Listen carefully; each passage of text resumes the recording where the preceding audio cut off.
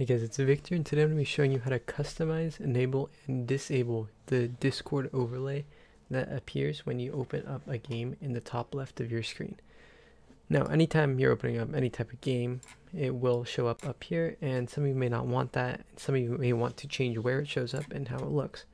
Now, to do that, the first thing you're going to want to do is open your settings on Discord and go to overlay. Now, once you're in here, you can completely disable or enable it by pressing this button here, and you can change the keybind for the overlay to turn it on and off. Right now mine is shift and tilde. Now once you come down here, you can adjust how you want the overlay to look while you're in game, from changing the size of the avatars and showing the display names only while speaking or never. If you don't want notifications over your games, you can click this to remove them entirely, or you can change the location of the notifications. And you can also stop specifically text chat notifications so that you can still receive calls or get notified whenever someone joins or leaves a call. Now, if this tutorial helped you out and it worked for you, make sure to like and subscribe. And I will see you all later.